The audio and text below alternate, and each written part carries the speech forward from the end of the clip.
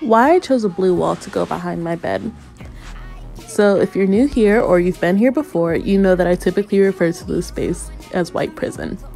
It's nothing bad, a lot of places have it. It's typically white walls all throughout the space. And they do this so they have a blank palette for each person when they come into the space, but it also doesn't make the space feel a lot like your own. So when I got permission, I started updating my apartment and I chose blue behind my bed because I wanted to have a space that was calming and relaxing for me between being full-time in my business and full-time with school. Like and follow for more.